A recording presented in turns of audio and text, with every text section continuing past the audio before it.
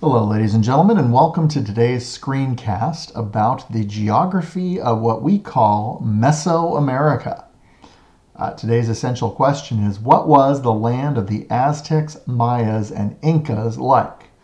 The Aztecs, Mayas, and Incas are the three most important civilizations of what we refer to as Meso America, which is basically all of the areas south of the United States where indigenous peoples were once the only population group to live there before the Europeans arrived. There are three regions of Mesoamerica, which we also call Latin America. One of those regions is Central America, which is basically Mexico and all of the countries south of Mexico extending to Panama. There's also the Caribbean, which is an island chain extending from the coast of Florida all the way down to the northern coast of South America near Venezuela. And there is also the continent of South America. Those are the three regions of Mesoamerica, which is also known as Latin America.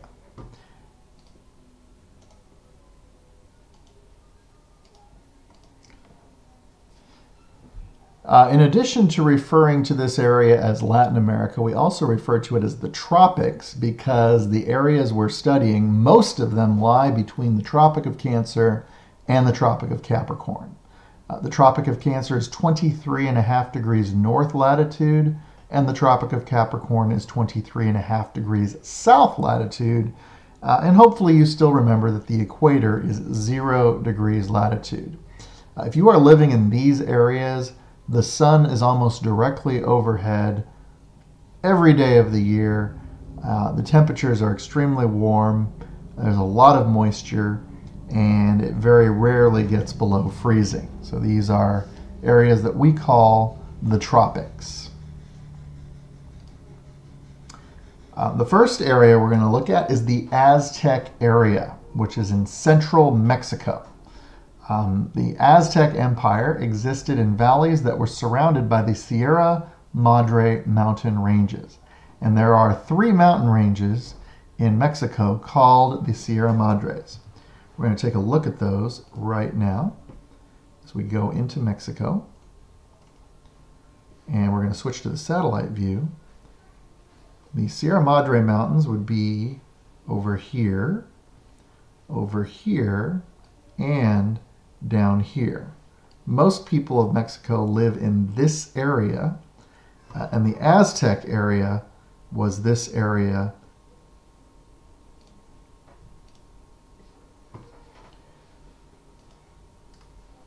So there are three Sierra Madre mountain ranges in Mexico.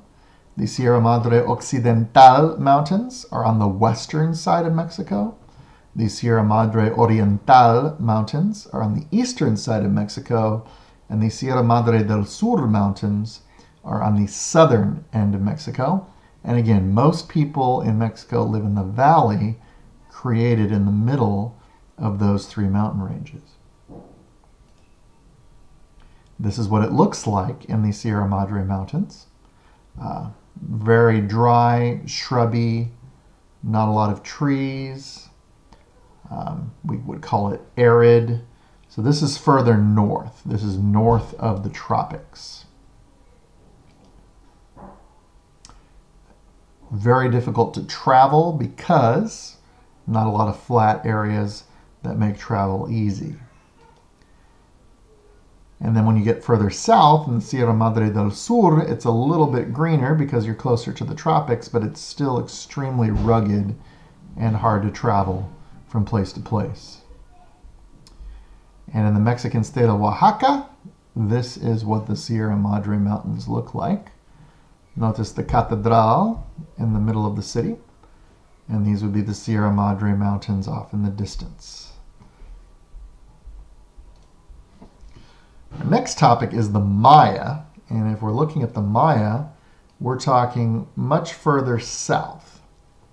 Talking the Mexican states of Chiapas, Tabasco, Campeche, Yucatan, Quintana Roo, and the countries of Belize, Fun fact, Belize is an English-speaking country. Guatemala, Honduras, and El Salvador. This is the area that was once dominated by the Maya. And on this map, you can see the Aztecs were up here in the green areas. The Maya were to the south and east on the Yucatan Peninsula. And I just mentioned all of these countries to you. So you should have that in your notes. Here is the Yucatan Peninsula right here. Notice this is the Gulf of Mexico. Here's the Yucatan Peninsula. Remember, a peninsula is a piece of land surrounded on three sides by water. So the only way to get into the Gulf of Mexico is in the gap between Cuba and the Yucatan Peninsula, or the gap between Florida and Cuba as well.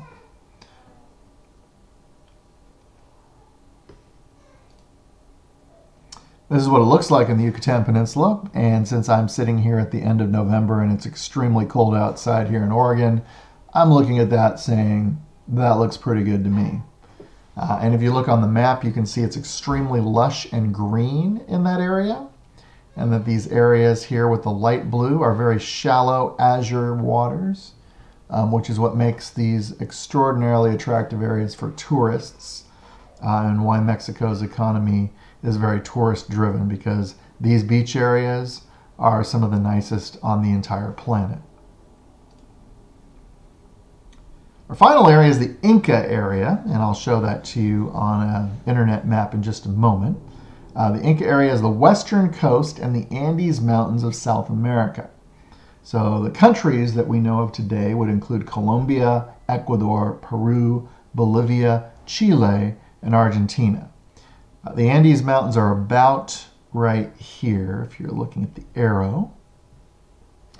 And if we were to go onto the internet and use Google, we are talking about this area right down here. Starting from about up here all the way down here. So you'll notice how the national borders don't necessarily correspond well. This right here would be the crest of the Andes Mountains, the tallest point in the Andes Mountains. And if you were to go to a political map showing you where the boundaries of the countries are, this is what it would look like.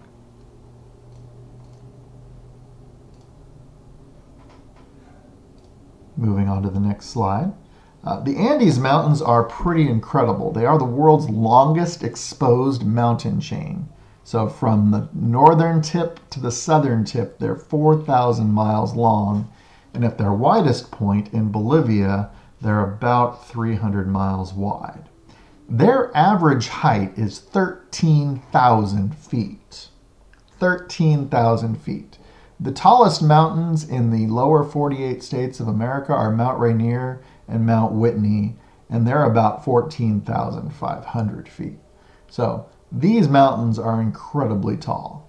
The highest mountain is Aconcagua at over 22,000 feet above sea level, which is, if a mile is 5,280 feet, why don't you do a mathematical calculation and figure out how many miles tall that mountain is. Here's Aconcagua here. It's on the border between Argentina and Chile. And it's pixelated because I made it look bigger. So the picture was originally smaller. I couldn't find a more detailed one. And this is what the Andes Mountains look like. Extremely picturesque and beautiful. Looks like a motivational poster there, but it's actually a picture of the Andes Mountains.